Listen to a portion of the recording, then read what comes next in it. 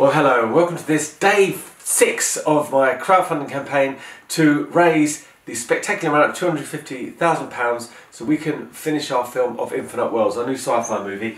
And I'm doing this in a rather unique way by selling, we're trying to sell 20,000 of these beauties. So these mugs, these are special mugs. They say I backed the new movie of Infinite Worlds by buying a mug, so please do buy a mug.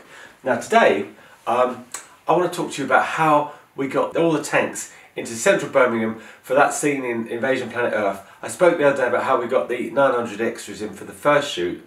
Well, the tanks came about 3 years later. I was editing the film, we shot most of it, and we had the crowd scenes running, we had the ships attacking, but I thought, you know, we need the military. Wouldn't it be great if we could get tanks in?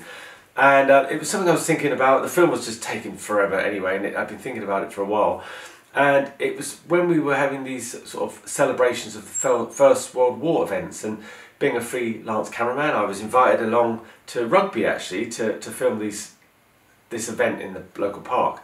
But there were all these tanks there, so I went up to the chap that seemed to be in charge and said, look, I'm making a movie, what would be the chances of you know, getting tanks in the movie? And he said, yeah, I've got all sorts of tanks, we can do that. I've got 72 tanks.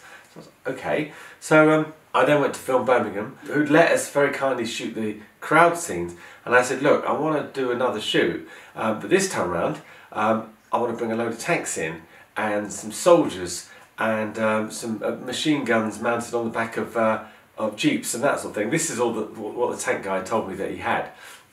And she said, right, okay, well we can do that. We can do that provided we absolutely fine-tune everything. The thing you can't do is have soldiers with machine guns. We can't do that. You know, it was not long after that terrible incident in France. So bringing machine guns into a public space was not going to happen, even though they were replicas. So anyway, so we had to organise a way of getting all the guns into a van, and this was done by a great guy, Jack Weston, who organised all his troops. We had about 40 soldiers there. They had to meet up before the shoot, put their guns in the van and bring the van to the shoot. So that was one thing. Now getting the tanks there, you don't just drive a tank down the M6, which is obviously you know, something I thought would be a possibility, but it's not. So we had to have load lifters. So these great big lorries with 2 tanks on the back, and they brought them in. And they brought in 2 tanks, an armoured personnel carrier, a jeep with a machine gun mounted on the back, and they brought these in by load lifters. And I remember, you know, it took about a year to get this together because it was just logistical. It was huge, and also I wanted crowds there, but I didn't want 900 people there that we had like that many people. So I very sort of carefully advertised. But everyone had such a good time on the first crowd shoot. Loads and loads of people turned up. Anyway, we got there and I planned it out to a T. And what had to happen was the tanks started at one end. They drove down the streets. They drove into the square, all the crowds followed, the armoured personnel carrier drove around the corner, troops jumped out and pointed guns. That was the kind of plan. And then once we got those bits, I broke the shoot up into 3. Lance Nielsen took second unit camera and went off and did one bit. Hugh Bowen went off down back into the street and with a jeep, and he shot his bit, and I shot the stuff that was in the square.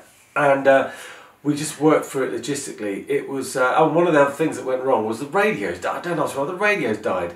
My lovely radios that I've had for years just stopped working. So I was literally running around from location to location. But we got there.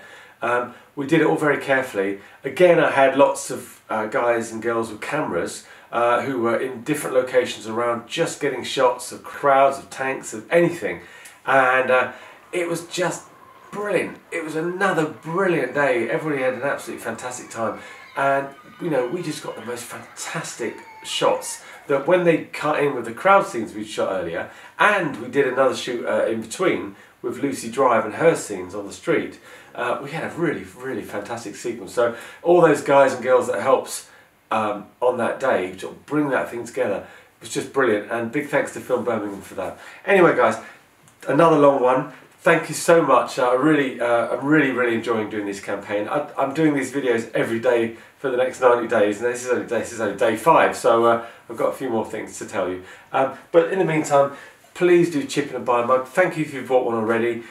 You know, we've got to sell lots of these, 20,000 of these, so if you can help, if you can share, that would be great. What I'm also trying to do is tap into sci-fi groups, into, you know, anyone across the world, anyone that's got a bit of cash that might be interested in coming in on a film, please do drop me a line. I'd love to talk to you. But in the meantime, buy a mug and please keep spreading the word. Thank you all so much, and it's Easter, well, no, it's Bank Holiday Monday today, so have a lovely day. As I'm looking out the window, it's snowing, so who knows. Have a great day anyway, guys, and see you soon. Thank you. Bye.